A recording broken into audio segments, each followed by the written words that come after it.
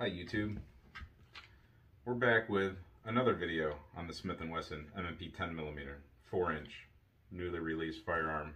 Got my hands on somehow, luckily. We got a few videos stitched together to make one big long one here. We ran a whole bunch of different ammo through it. You'll see what we do. First of all, thank you for everybody who watched the first video. Appreciate the comments. Keep them coming. We all need to help each other here in this world when it comes to new firearms that manufacturers don't really want to tell us much about. So all the comments are great. We all together have years and years of experience we can all share with each other. So first thing I want to say about, give you a couple disclaimers, I suppose, in these videos here. These are advertised velocities that I'm talking about. It's what's in the book or it's what's on the box. I haven't chronographed any of these loads. I will eventually. I just limited on time right now, and we can trust that they're pretty close. I know it's a 4-inch barrel, so we're not totally sure, but I think we can be pretty satisfied with what's published. I interchange Extreme Defender and Extreme Penetrator quite a lot. It just gets confusing in my head. They used to make an Extreme Cavitator. They make an Extreme Hunter, I think. I don't know. I can't keep it straight anymore. What it really is Extreme Defender. That's what I'm using.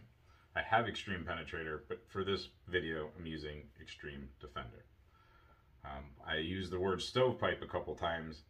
I know it's not the correct term for the malfunction. It's not a true stovepipe because it happens with a live round. It's a failure to feed. You'll see later in the video. It's a failure to feed a particular round out of the magazine. It's the magazine, and it's me being a goofball with 40 caliber ammunition. It's not a true stovepipe.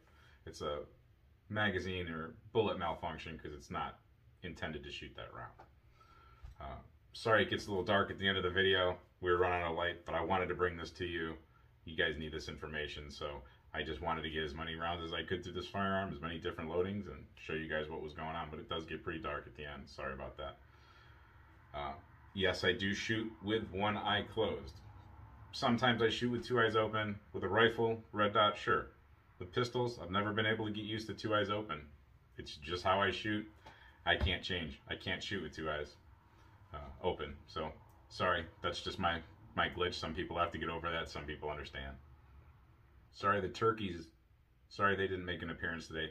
They got a little worried. I mentioned 10 gauge earlier. I asked them about it. Once they heard 10 gauge, I didn't really see much of them after that. So, sorry we don't have any turkeys today. Do turkeys love 10 gauges? I tried to make sure I didn't limp wrist this firearm at all today. There was a couple comments. People asked, you know, could some of the malfunctions be limp wristing? Of course they could be. 10mm is a tough round to handle sometimes, especially in some of the hotter loadings like Underwood. Of course I can limp wrist it. I don't think that I am. I'm a pretty experienced shooter. I shoot primarily hot rounds, heavy calibers. I love revolvers. I really don't think that I'm a limp wrister, but of course it can happen. You'll see my hand, you know, my grip might bounce around in the gun a little bit. That's what happens with 10mm. Anybody that shoots it understands your grip bounces around a little bit on a 10mm. We have to admit that. It is not a 9mm. And I'm new to editing, so thanks for putting up with some of my choppy editing. I'll get better at it in the future, but thanks for putting up with it for now. And final disclaimer before we get out there shooting is this is all done on a closed private range. Again, a closed private personal, my own range with backstops and inclines. The bullets stay on my property. It's a safe, closed, private range. Welcome to the reloading bench. Here's what we got going on here. We're going to make a few different loadings here today. The projectiles we're going to use are Extreme Bullet, 180 grain, flat point, full metal jacket, or copper washed, whatever you want to call it. And also some Spear Gold Dot, 180 grain. I can't find any Gold Dot in the stores. I can't find any defensive 10mm ammo anywhere right now. Going looking for it, so we'll just try to make some of our own. We use these Extreme bullets along with the Remington primers and the tight group the other day. 5.4 grains of tight group. Got approximately 1050 feet per second. It seemed to like that, so we're going to try to recreate that again, but with a different powder. We're going to go to Power Pistol. That's 7.6 grains. And we got some Gold Dots loaded up in that and some of the Extremes. Then we're going to go a little bit lower pressure. Same combination. We got the gold dots and the extremes. We're going to switch up the powder. I got an accurate number 9 today. I got really lucky. 11 grains of that. Should get us 900 feet per second. And then if we kick it up to 14.2 grains, we should be getting about 1200 feet per second. At least that's according to the book. I can't get much hotter than that unless I went to blue dot. As you can see, blue dot would get us up to 1250, but I don't have any of that right now. All these bullets have been checked and rechecked. They all should feed no problem. I'm really meticulous about my reloads. So we'll see how these go, see if the different pressures, different velocities affect things.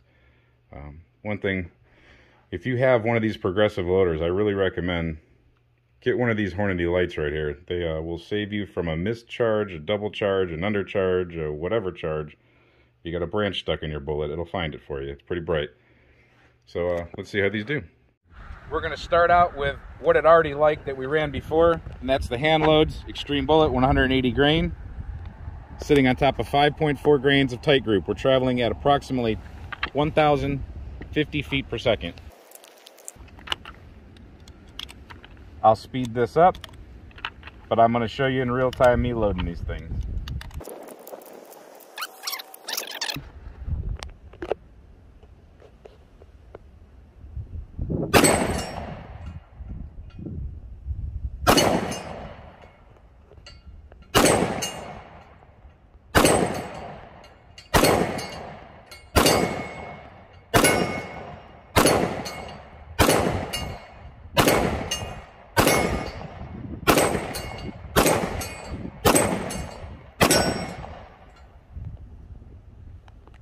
Held back. That was the 180 grain on 5.4 tight group.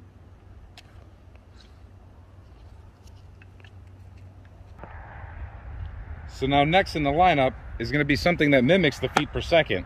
What I have here is same extreme bullets loaded with power pistol. So I got those, and I have some gold dots that we loaded, running both at 1,050 feet per second again. So let's load up a magazine of each and see how these go.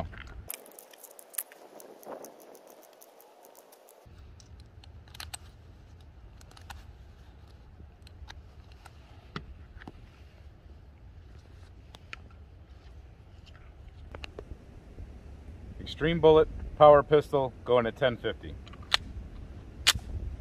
And I'm being extra careful to make sure I'm not limp wristing anything in this firearm. I know it's possible with any shooter, but I'm definitely conscious of it today because I don't want malfunctions blamed on that. Power pistol is a little bit more fiery. Kind of like that.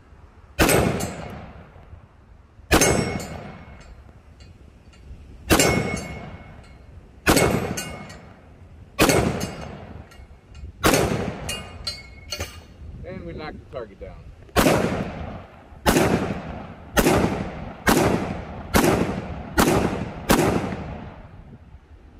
Power pistol feels a lot hotter than the tight group.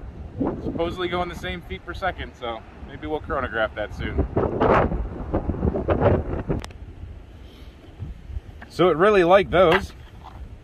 No surprise. Let's try to get 15 gold dots loaded up.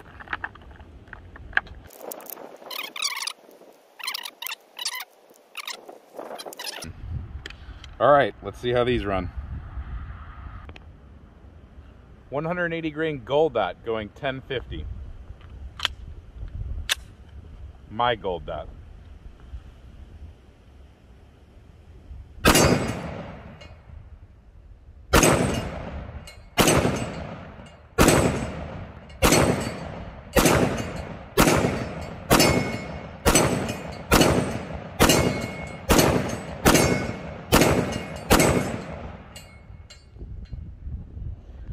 So both of those, it likes.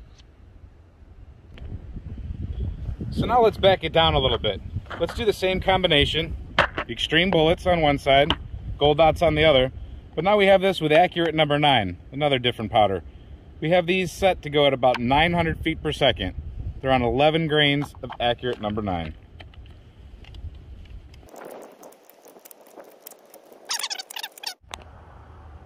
All right, 180 grain, extreme bullet, going at 900 feet per second. Did you see that? Did you see that?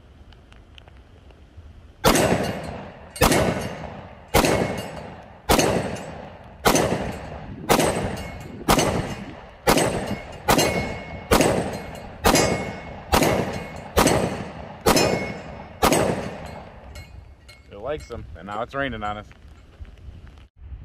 All right, the rain ran away for a second. Let's go ahead and do the gold dot version of that 900 feet per second accurate load. It seemed to like the full metal jacket, copper washed, whatever you want to call it.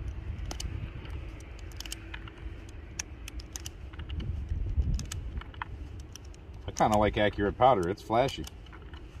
Don't think it'd be great at night, but it's fun. Let's try it out. All right, we got the 180 grain gold dots with accurate behind it, going about 900 feet per second. Pretty light load. Let's see if I can get that to go ahead. It did not inertial load that time. All right.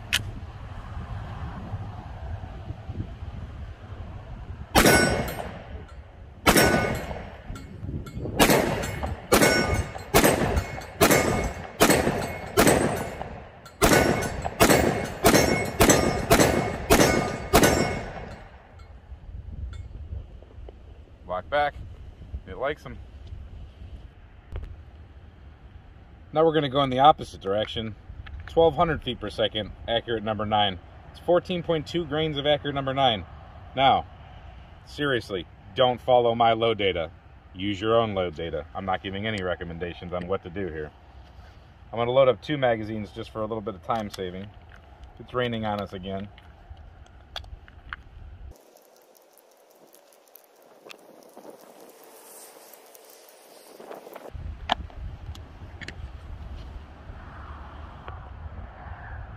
All right, 180 grain gold dot and extreme bullets, sitting on top of accurate number 9, going about 1200 feet per second. The only way I can get a little bit hotter with my reloading data is blue dot, and I don't have blue dot, but that would still only give me another extra 50 feet per second. I'm gonna start with the extreme bullet. So, this is the opposite end of the spectrum. And I'm not gonna limp wrist this firearm.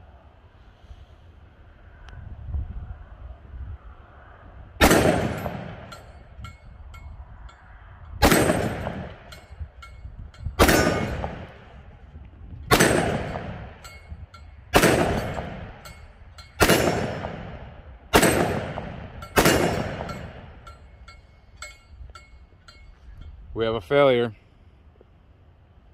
Failure to fully feed. Or, nope, failure to fully feed. All those bullets were chamber checked multiple times in Lyman chamber checkers. They're good to go, trust me.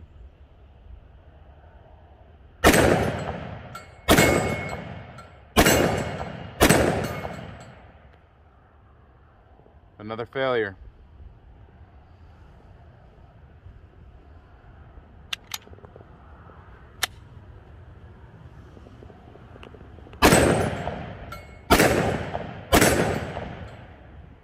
Emptied out, locked back. So, 1200 feet per second. That's where we're getting into the problem zone. Already forgot I had this in my pocket. 180 grain gold dot sitting on top of accurate number 9, 1200 feet per second.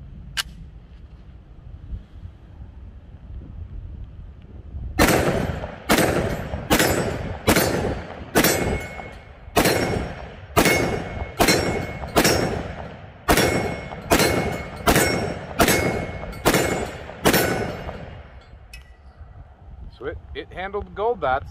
I'm gonna load 5 more just to be sure. So what I'm gonna do is I'm gonna go back to this box. This is why each box has an extra couple rounds in it. I'm gonna put the full metal jackets stacked underneath the gold dots. And we're gonna run the rest of this box out and we're gonna see what happens. We all know the rules about defensive ammunition. You never trust one magazine. 180 grain gold dot, and then on After that, we got 180 grain extreme bullet. 5 of each, 10 shots total, going at 1,200 feet per second.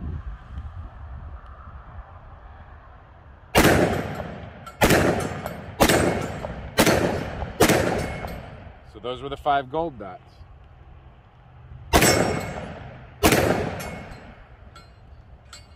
Now we're back to the actual, what we would call range ammo.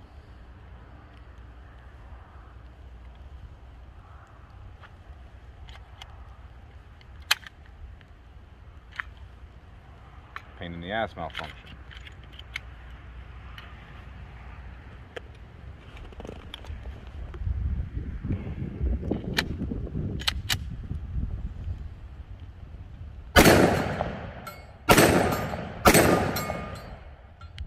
Okay, so that's a little bit odd, but we know that we can put 180 grain gold dots on top of accurate number 9 up to 1,200 feet per second, and from what we see right now, it can handle that one. So good, we've got one. Since we're going on something it likes right now, let's go back to what it did like the other day. That was the 10mm Underwood 100 grain Extreme Defender going at 1825 feet per second. It ate a few of these, no problem, the other day. Let's see if it can get through a significant number of them today. These are the little screwdriver tips. It's still raining on us.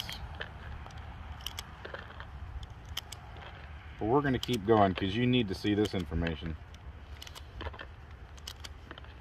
Alright, I almost have a full magazine of those. Let's see how they go. 100 grain Extreme Penetrator. Maybe Defender, can't remember.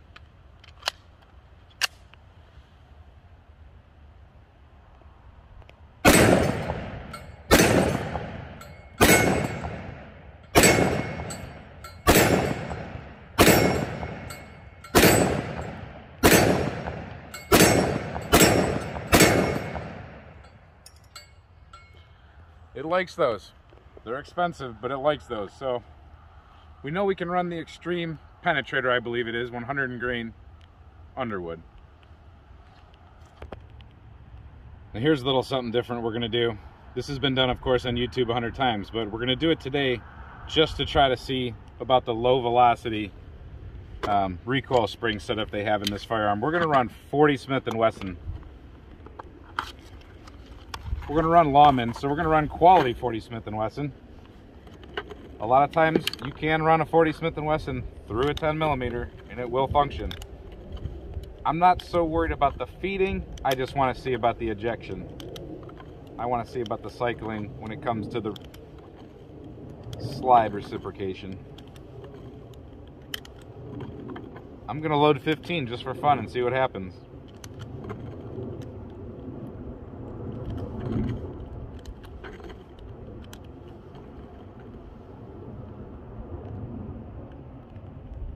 Spear, 40 caliber. Lawman, made to mimic gold dot. Let's check it out. Spear Lawman, 40 caliber. Smith & Wesson M&P 10mm 4-inch. Let's see what happens. We're using the 10mm magazine. Loaded the first one.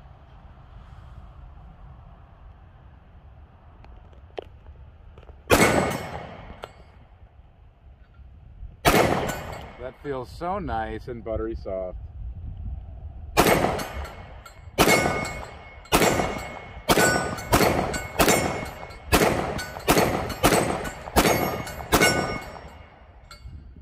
Okay, we had a stovepipe on maybe the second to last round. Not to be surprised by that. Okay. Continuing on our 40 caliber adventure. How about some 40 Smith & Wesson 155 grain gold dot hollow points? This is an old box. Some flea markety stuff I found. But it is a gold dot. And it is 40 Smith & Wesson.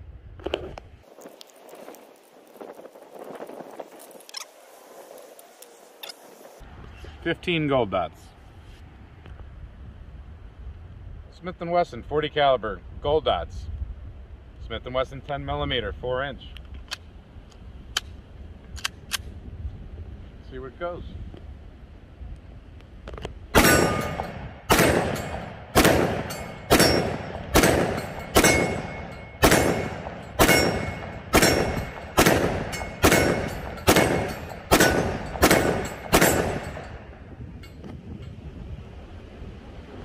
Loves that stuff.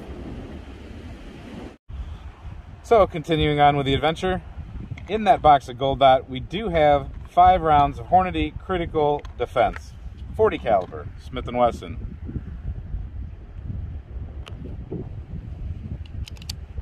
Like I said, this is a flea market find, so when you pay $5 for a box of ammo, sometimes it gets mixed up lots a little bit. This one's got 2 different manufacturers. Let's try it out. These are significantly shorter than a 10mm, but let's see what happens. 40 caliber, Critical Defense. I'm not sure which grain. Let's see how it goes in the M&P 10mm.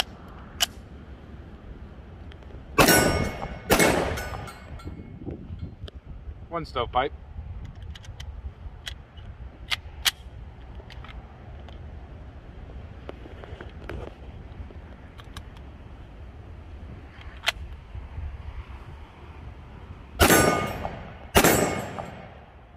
One failure to feed.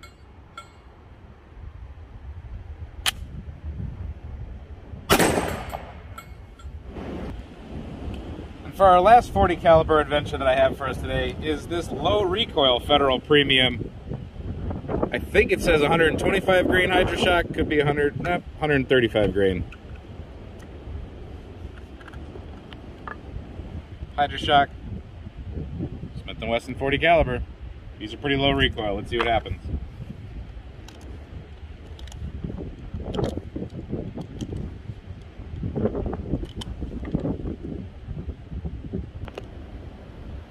Federal low recoil, 40 caliber, Smith & Wesson 10mm.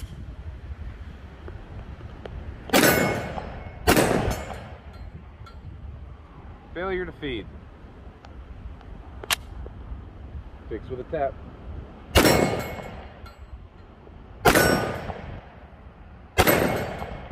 Like the rest of them, I'd say this gun's half of a 40 caliber. Let's just run another couple rounds of Spear Lawman 40 caliber through it, just for fun.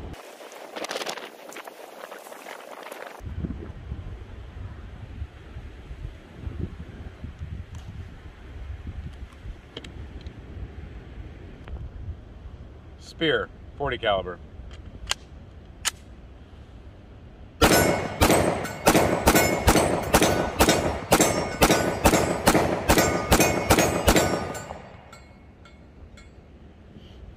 Gun loves 40 caliber.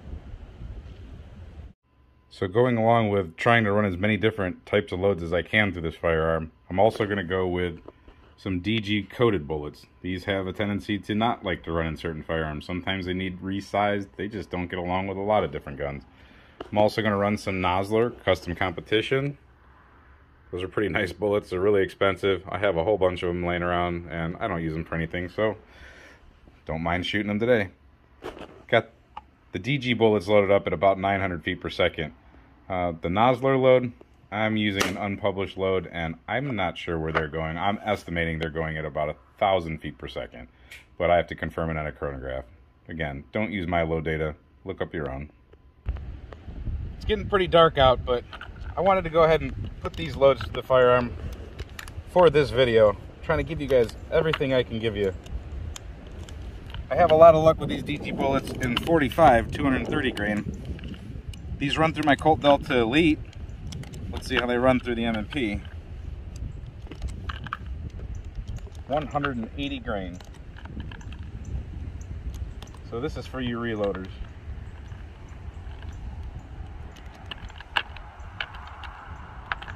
Ugh, if I can ever get them loaded.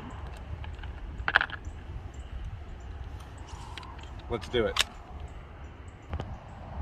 Coated DG bullets, 180 grain.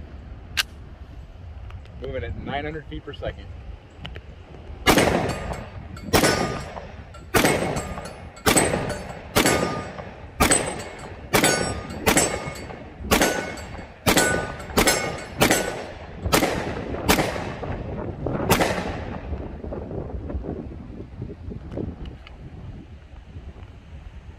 Likes them. Now we're going to try my unpublished load. This is kind of an experiment. I'm trying to go low velocity with accurate number 9 for the 150 or 55 grain Nosler custom competition. We'll see how this goes. Nosler custom competition, 150 grain. Going really light.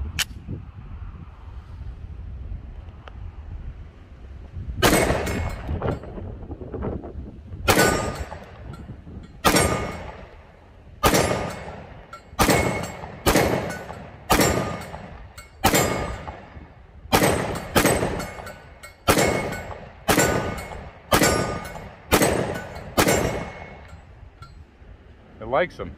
It's an unpublished load. I think I'm going to just start running accurate all the time because of the fireballs. And since we're talking about this guy, M&P 10mm, has a little bit of recoil to it, sometimes people develop a little bit of a flinch, recoil anticipation. I'm going to show you a trick using this guy, Chiappa Rhino.